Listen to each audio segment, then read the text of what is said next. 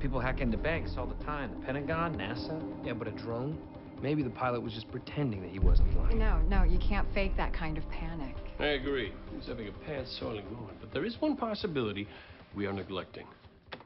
The drone itself. It's Rise of the Machines.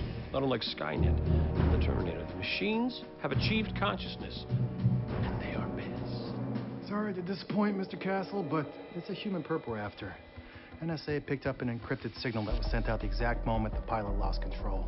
That signal basically overrode the controls and allowed the hacker to take over the drone. And where did the signal come from? From the lower half of the state of New York.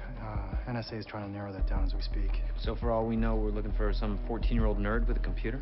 It's not likely. Whoever did this had to know how to defeat the signal encryption and had the software to run the drone.